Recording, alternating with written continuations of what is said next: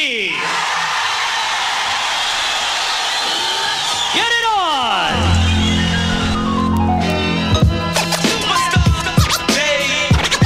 Got you stuck off the realness. Southside Jamaica, Queens, you heard me? And we go a little something like this. What's going on with you?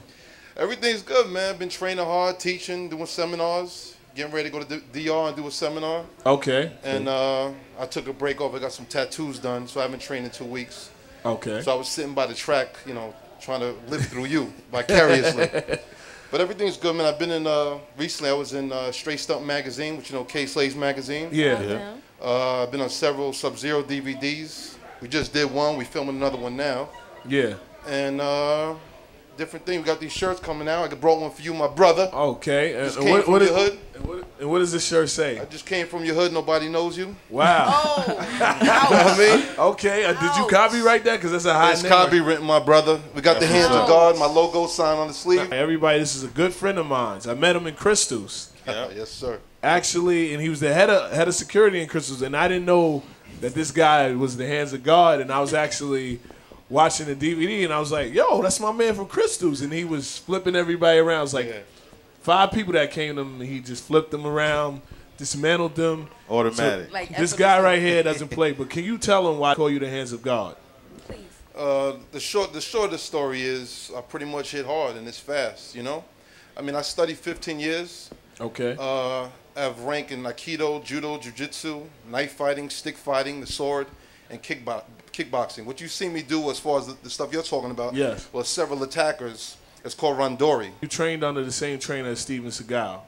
Yeah, I'm not going to name names because, you know. One of Steven Seagal's top students, one of his 3 top students, was the one holding down the dojos in California when he was doing his movies.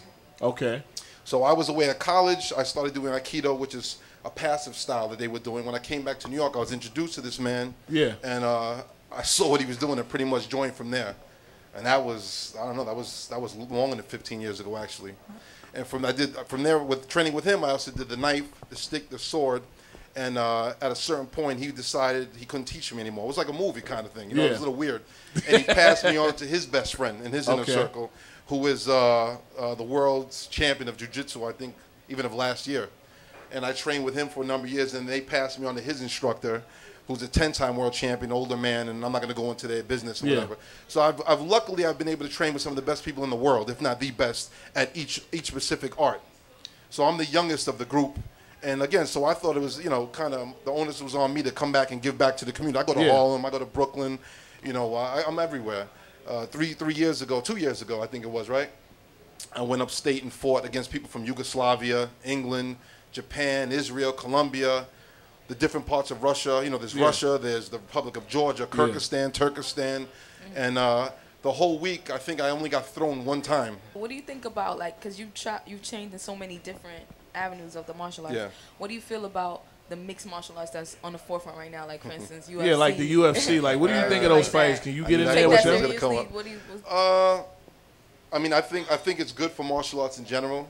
And I think that all of these guys are tough. To get in the ring and fight with somebody who's trying to take your head off, you're a tough individual. And that's what I'm saying about putting yourself out there, putting your ego on the line, you know, taking the chip off your shoulder. Philosophically, for me, we're different. I don't believe in martial art for a sport. Maybe because I was raised a certain way. I believe in baseball for a sport, basketball, bowling, soccer. I'm a little old. I believe martial art is really for one thing. And it's protecting yourself and going a little further than that, if you know what I mean. But as far as UFC as a tournament, I think it's terrific. I think it's helped the martial art community as a whole. And I think out of all those guys, I would say maybe the top 1%, I would say, are really, quote-unquote, about it. A lot of the other guys are tough and strong. I give all the credit to them. But they're pretty much banging each other. They're hitting each other. You don't see much of the technical side. And I'm not one of these guys where technique is the whole thing. It's not. But it should be a majority of it. You should see both. You should see someone that's physically fit, that could take a punch, that has trained more than, some of these guys only train 3 or 4 years and they jump in the ring. Wow. How much can you, remember, you have people that study 25, 40, 50 years in one style. And you're telling me you've trained in, you know, they like to do wrestling, you know, collegiate wrestling. They do a lot of Thai boxing and jiu-jitsu. Those are the main 3. Now, to get good at one of those, how long does it take? To get good at one technique, how long does it take? How long does it Tell take? me. I mean, no, I mean, it's a rhetorical question. So if a guy came charging at you right now and you was like, yo, I got to do it. Because I remember one time you showed me, you was like, boom, boom, boom. And I was like, all right. I mean, there's a lot of things. Like I said, it depends on who's doing the charging, how fast they're coming, where you are. I mean, me personally, the throws you see done, like in Aikido, you see Steven Seagal taking throwing people. Yeah. And when you throw at people, this is the difference between sport, like we're talking about, and the street. When you throw somebody, and again, I don't want to be real negative about it, but you throw someone, you really should be throwing him into a fire hydrant, into a meter, maybe off a building, in front of a bus. Make it count. Right? You know? But in order for people to practice safely, they came up with like judo and things so you could throw someone on the mat and he can get back up, he survives, you score a point. But that's not what it was originally made for. Let's do a demonstration. Stunna's going to come right now to you. And he's going to try to... I'm down for demonstration. Yeah, we just want to see a demonstration. You want to do something light, like real light. Do something real light. So here's one of those things like... one of the things people like to grab a lot, right? So guys, you're going to grab me. Just go slow. So one of the things you do is take this. What is that? What is that? One thing. So go slow. So to grab it, he goes to grab slow, and I parry this. Look how I parry this into my other hand, yeah?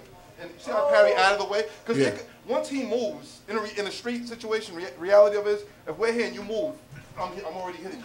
Oh my God. All right. So this is the parry, yeah? Yeah. He goes to grab me, though, yeah? Do it again, slow. I parry this right Bring it into back. his hand. Yeah. See this? Oh. If this was serious, I'd bring him down here. This would be worried about that finish. We can hear you. So this is right here, and I'm going to stab him with the pen. You know dudes always talking like they have the razor in your face? Yeah. Okay? Show the razor like you doing a razor, Stunna. Watch your head, Pop. Dudes have like the razor to me, yeah? They're like you talking. Just have it in my face, talking. Like talk shit, you know? That's the clap. This is a chop here, yeah? So this is like parry. If I want to break the bridge of his nose, this is a hand to the bridge of his nose, yeah? If I want to try to knock him out, I'm not gonna hurt you. Just this is a parry here, and this is gonna be when I chop, it's not my fingers. Yeah. It's the ox in my hand. So can you show a female now? I know you do your training. Like show what Kai can do to him. Any female? Now. Oh, yes. Come on. Go Kai. Show female because it's funny. Yeah, let me get a good view. Let me get a good view. Kai, you stay right here. So when I walk off, you know, dudes be like, and they grab you like this. Yeah. You grab my wrist as I'm walking. See this here? Man, I'm gonna do this. Just relax yourself. And this comes over this way. And then again, here's the options. Many options. Fingertips again. Knees again. Oh, I'm do the knees. I'm all about the knees. A denim jacket. Wow. You grab the denim jacket this way. You break Put it over his head. And you choke. Oh. So we're going to show you the first one. So grab me. Grab me. Just grab around my wrist. You're going to match your knuckles on top of his. Just like you're doing this. You see this? No, you're no. gonna control, and then you're going to put your elbow over his forearm. So again, slow motion. He grabs. Just like this. You don't even got to squeeze hard. Just like this. And just turn your elbow over his and down. Oh my, ouch. This is called Nikyo. You see Steven Seagal do this a Nikyo. lot, yeah? That's it. You probably can- Wow. I'm gonna use that. Grab your arm, right? Don't break my arm. That's right, Kaya. Now slow motion. Come here, girl. And then down. Oh man, I think Kai might try that on me right now. Females, y'all need to watch this. Females, you need to call up Frank because this is some good. Learn it and teach somebody. Wow. I feel it. Let's give it up for Frank. I want people to know where you can see him on the Sub-Zero DVD. He's also coming out with his own instructional DVD. Yeah. He does personal training, but like he said before, only serious inquiries. Yeah. You know what I mean? So like females, you see this what he just showed Kaya. Changed my life. That was a simple move. And Stunna, did that really hurt or work? Seriously, you can break your arm like that. Ooh. So females and wrist. Mind if I leave my number? Yeah, no, you can leave everything. We want you to tell them everything. Tell them what you got coming up. You know what I mean? Websites, anything. We just hyping it up. You remember? Right now. This is your show. Nobody wants to do anything to you. Nobody, you know no comment. But this is my man right here. You know what I'm saying? And I don't like to get him mad. And I thought it would be very interesting for him to come up and tell people. And a lot of people that don't know how to protect themselves maybe can find how to protect themselves with Frank.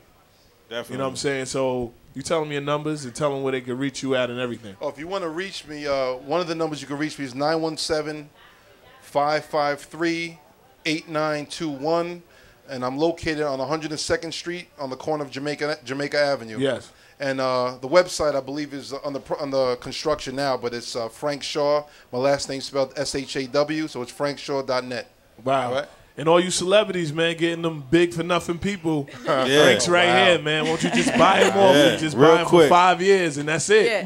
He's done. He's like, you know what I mean? Get that big contract for him and he'll protect you and do what it is. So let's give it up for Frank.